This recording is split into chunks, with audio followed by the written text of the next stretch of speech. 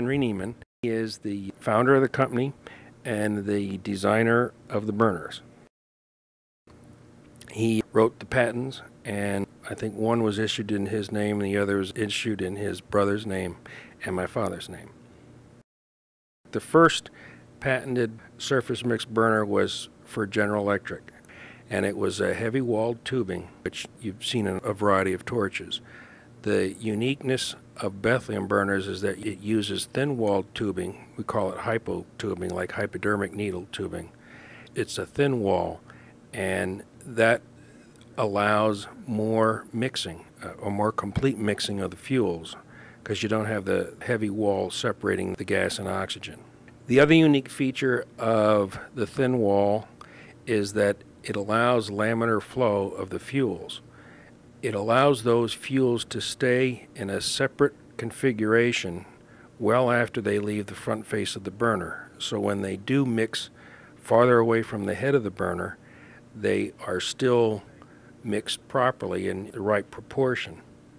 If you didn't have laminar flow, you'd have turbulent flow, and then the flame wouldn't have that consistent color throughout the whole range of the flame, from the very end of the burner all the way out to the end of the flame. Surface mix as opposed to premix. Premix is where the fuels are blended inside the torch. If you look at a flame of a premixed torch, it looks similar to a candle, where you have right around the wick of the candle, there's a very hot zone, and then it rapidly goes to a very cold zone. So the only part of a premix burner that has heat is a very small section directly above the orifice where the flame is. Farther away from the burner, the flame gets very cool very fast. Surface mix burners allows that flame to stay at a constant temperature, a high temperature and constant temperature farther away from the burner head. So it allows more fuel to be combusted than the premix burner. The Bethlehem flame is a very soft flame, and the reason for the softness is laminar flow. It's allowing a large volume of fuel to exit the burner at a very slow velocity. That allows all that fuel to mix and combust at the same time. And the great amount of heat that's generated from that stays close to the burner, which also means it stays right on the work surface where you're working. Instead of, if you have a high velocity flame, then the heat bypasses your workpiece and just blows away into air. Where you want all that heat to stay as localized as possible on your workpiece. And that's why we call it bathing in the flame, because it stays close by.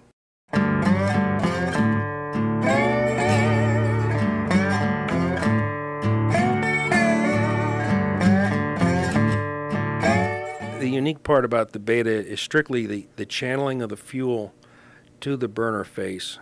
Rather than using a high pressure to push fuels through a small gap inside the burner body, we've expanded the volume of all the channels inside the burner body so that a low pressure will allow a large volume to go through. To get that same volume through in another burner, you'd have to increase the pressure. And once you increase the pressure, then the fuels almost compete with each other. We've noticed that when we increase the pressure of the fuels coming in, it almost creates a back pressure that prevents a flow of fuel that you get otherwise at a lower pressure. It's almost like you think of it as a common thing as a garden hose. If you put your thumb over the front face of a garden hose, you build up back pressure, but the amount of water going through is a smaller amount of water. It may spurts out into a farther distance. You can get a longer range by doing that, but you're not getting a volume of water doing that. If you look at in greenhouses, they have a large head with big holes so they get a large volume of water going through. Now we're trying to do the same kind of thing with gas, where you have all of this volume going through all these small little holes.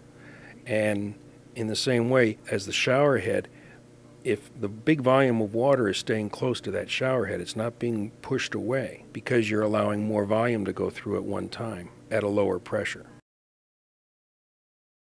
In the last few years, the availability of computer-controlled machinery has increased greatly, and that has allowed us to make things that we could never make before. So the burners that Henry Neiman designed back in the 40s and 50s were designed and manufactured using equipment that was 50 years old. Today you can make a whole variety of things that could not be made at all back in those days. It just physically wasn't possible.